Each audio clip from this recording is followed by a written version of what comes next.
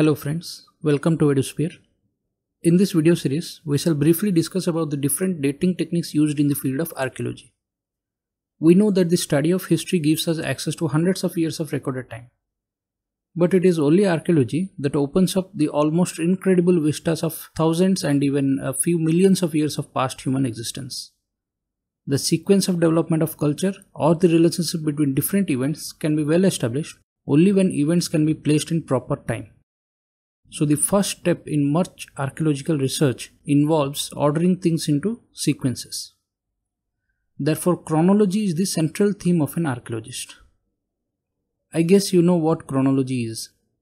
It is simply a science of measuring time and ordering of things in time.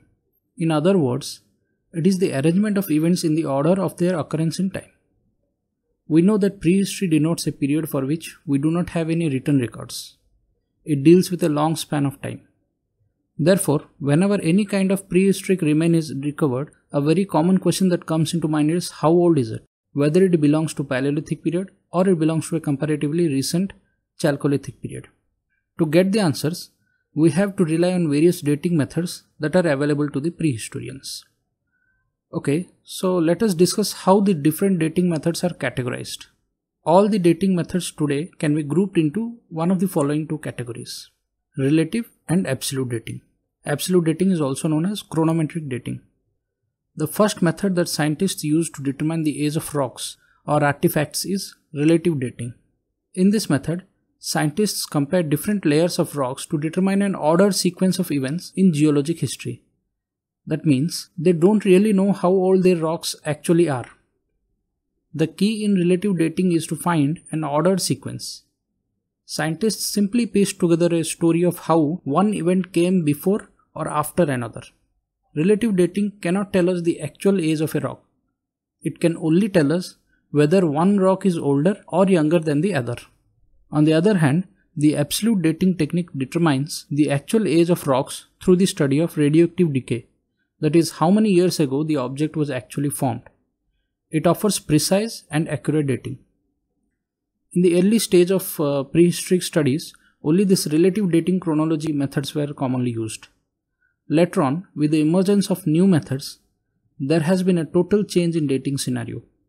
A list of some of the absolute and relative methods are shown here.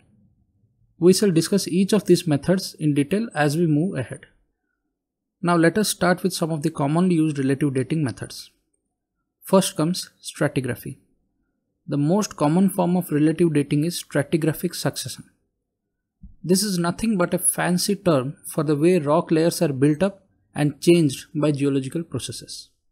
Scientists know that layers they see in sedimentary rocks were built up in a certain order from bottom to top. When they find a section of rock that has a lot of different strata, they can assume that bottommost layer is the oldest and the topmost layer is the youngest. Again, this doesn't tell them exactly how old the layers are, but it does give them an idea of ordered sequence of events that occurred over the history of that geological formation. For instance, you can say that you are younger than your mother, and this would be a relative age. No special numerical value is given to your or your mother's age. Sort of an offshoot of stratigraphic succession is fossil succession, or a method in which scientists compare different fossils in different rock strata to determine the relative ages of each of these fossils. So this method of stratigraphic succession is primarily based on two principles: the principle of superimposition and the principle of original horizontality. Now, the principle of original horizontality just means what it sounds like, that all rock layers were originally horizontal. Of course, it only applies to sedimentary rocks. You can recall that sedimentary rocks are composed of sediments which are deposited and compacted in one place over a period of time. As you can imagine, regular sediments like sand, silt and clay tend to accumulate over a wide horizontal area and with a general consistent thickness. Once we assume that all rock layers were originally horizontal, we can make another assumption, that the oldest rock layers are furthest towards the bottom and the youngest rock layers are closest to the top. This rule is called the law of superimposition. Again, it's pretty obvious if you think about it. Say you have a layer of mud accumulating at the bottom of a lake. Then the lake dries up and a forest grows over it. more sediment accumulates from the leaflet matter or the waste of forests until you have a second layer. The forest layer is younger than the mud layer, and the mud layer is older than the forest layer. When scientists look at sedimentary rock strata, they essentially see a timeline stretching backwards through history. The highest layer tells them what happened more recently, and the lowest layer tells them what happened longer ago.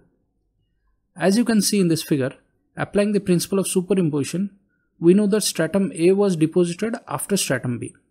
Stratum B was deposited after stratum C, and so on.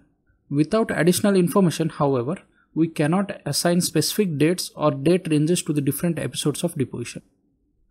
The second picture also represents how the abandoned prehistoric villages are superimposed with soil and vegetation where another city dwells. Therefore, whenever a stratigraphic sequence is observed during the excavation of a site, relative ages of the cultural levels can be worked out. The stratigraphic associations of artifact types within and between archaeological sites are regarded one of the very important methods of relative dating. Next method is typology. In this relative dating method, the tools found in the site are arranged on the basis of their form or shape, and accordingly, different categories are made. Classification is commonly done on the basis of the following three characteristics: surface attributes like decoration and the color, shape attributes like the dimension as well as the shape itself, and the third one is technological attributes. What is the type of raw material used? These are then arranged from simple to elaborate, or from poorly preserved to well preserved, or from crude to refined, etc. Then a relative antiquity is derived based on the presumption that simple, poorly preserved and crude tools are earlier than the elaborate, well preserved and refined ones. A collection of artifact types at a particular site are termed as assemblages, and group of assemblages have been taken to define archaeological cultures. As you can see in this figure, the types, assemblages and cultures are all artificial constructs designed by the scientists to put order into disordered evidence. Here you can see how the sub-assemblage patterns and assemblage patterns are grouped, and these help in classifying the societal behavior at a particular point of time. So this may not be a reliable method. It has come in for much criticism nowadays since the classification is quite subjective. So that was the end of this video. We have discussed about the broad classification of dating methods and specifically about stratigraphy and typology dating methods. I hope you found this video informative. Let me know your thoughts in the comment section. Thanks for watching it.